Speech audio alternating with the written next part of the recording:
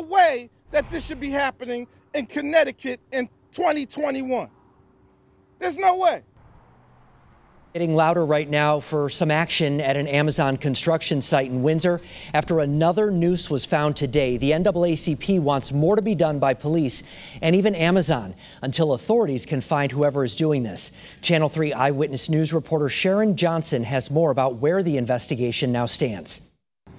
And we are sick and tired of what's going on here at this Amazon construction site. Frustration and demands for accountability from the NAACP and local leaders today after an eighth noose was found on this Windsor Amazon construction site.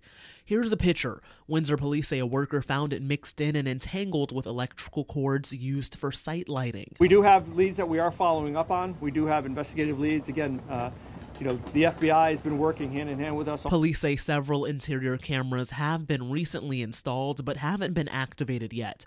They also say several security officers work on site while construction is happening. The site was shut down today, but police say Amazon plans to reopen tomorrow.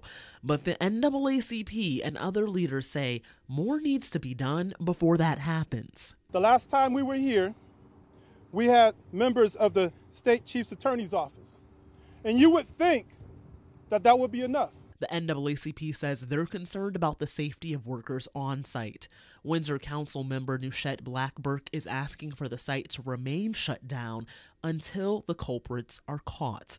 She's also calling for national Amazon leaders to meet with Windsor leaders. You have disrupted our quality of life by the actions that are happening here on this site.